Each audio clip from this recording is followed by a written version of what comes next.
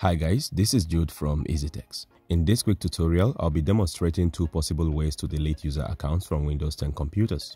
This could come in handy in situations where you no longer need such user accounts and you don't want to constantly have to go through this account selection screen each time you get to your login screen. This is also a way to free up some disk space because when you delete a user account, Windows will automatically delete all data associated with such user account, which obviously implies that if you still need the files and folders associated to any of the accounts you intend to delete, then you first need to back up such files and folders before proceeding with this process. I will show you how to quickly do that in a moment. So here, as you can see, I have three user accounts: 𝐒𝐄𝑃, user 1 and user 2. I'll be deleting the user 1 and user 2 accounts using the first and second methods respectively. Now obviously deleting a user account is an administrative process. As such, you will need to have access to an administrative account on the computer to be able to complete this process. Here the 𝐒𝐄𝑃 account is an admin account, so I will use it to delete the other two accounts. Before that, here is how to quickly back up files and folders from any user account before deleting such account. First, open your File Explorer. Then this PC. Open your local disk, usually is the drive C. Open Users, and here you should have the folders for each user account you currently have on the computer. Simply open each folder.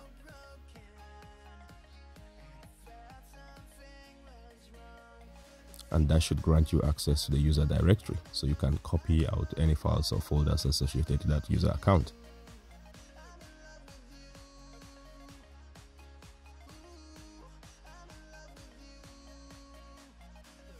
With that, the first method would be through the Windows settings. Here I'll be deleting the user 1 account.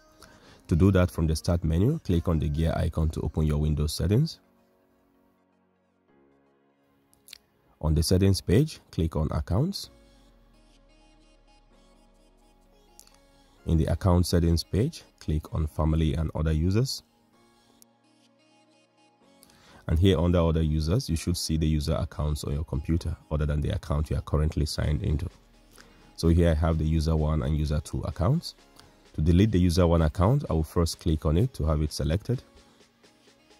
Then click on the Remove button.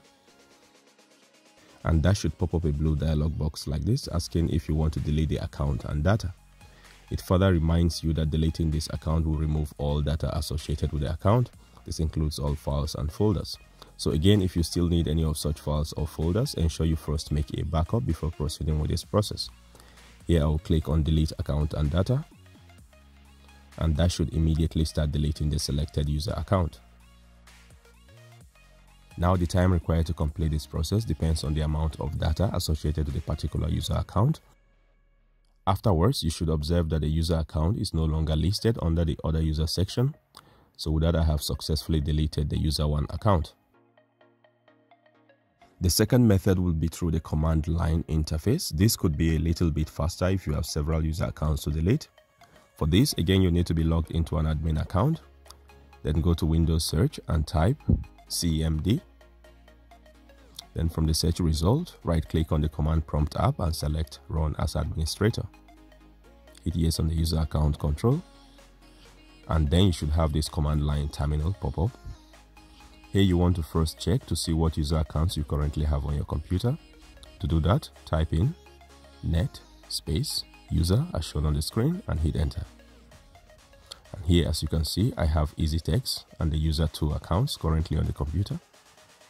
To delete the user 2 account, I will type in net space user space user 2, where user 2 is the name of the user I want to delete, space /delete as shown on the screen.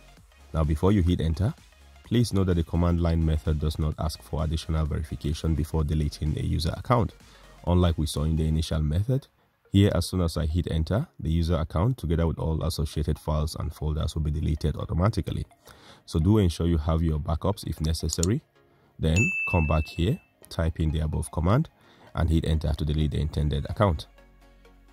Afterwards, type in net space user once again and press enter to confirm that the user account has been deleted. And here, as you can see, I no longer have the user 2 account on the list. So with that, I have successfully deleted the user2 account together with all associated files and folders. And that is it for this tutorial. Give this video a thumbs up if you found it useful. Share with anyone you think might want to see. Drop us a comment if you have any questions or feedbacks. Don't forget to subscribe and turn on notifications for updates on future tech support videos like this one. Thanks for watching and see you in the next one.